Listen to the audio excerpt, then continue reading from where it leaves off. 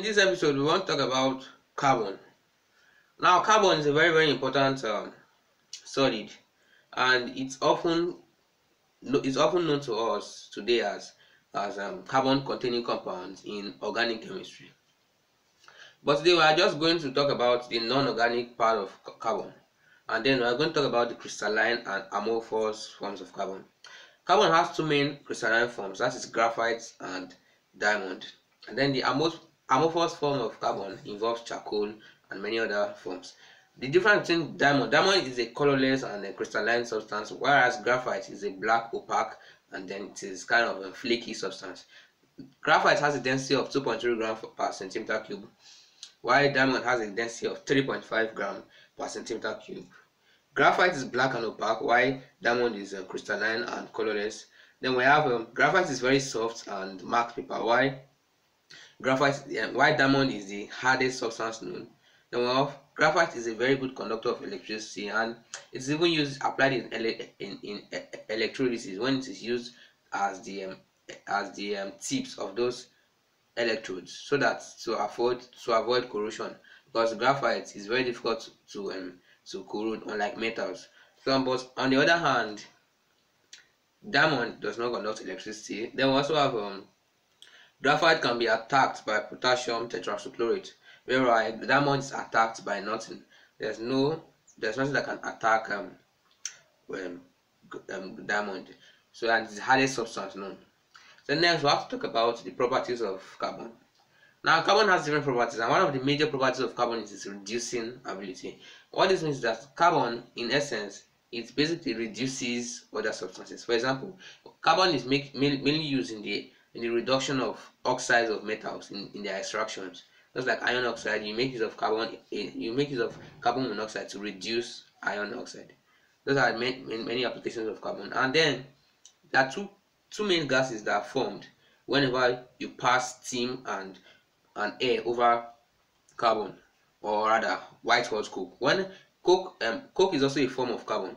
Now, when you pass water over the coke, you produce what is known as water gas, and water gas is a gas that contains equal mixture of hydrogen and carbon monoxide. Then when you pass hot air over red hot coke, you produce what is known as producer gas, and producer gas consists of unreacted nitrogen and some mixture of carbon monoxide. So, and then producer gas contains 1/3.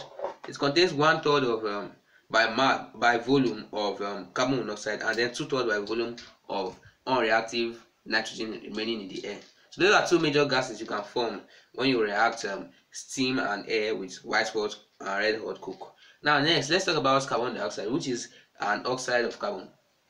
Now, carbon dioxide is produced in a similar setup like this, but basically you have what is known as dilute hydrochloric acid here, and then you have, instead of zinc, you have marble. So when you have this marble, is also known as calcium trioxocarbonate, CO3.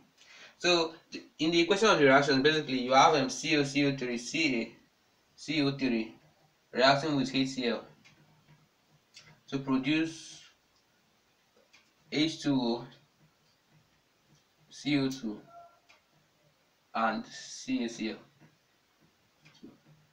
So basically, one property of trioxocarbonates is that they react with acid to produce carbon dioxide. So when this gas is produced, it is passed through the water, and then it is liberated, over water.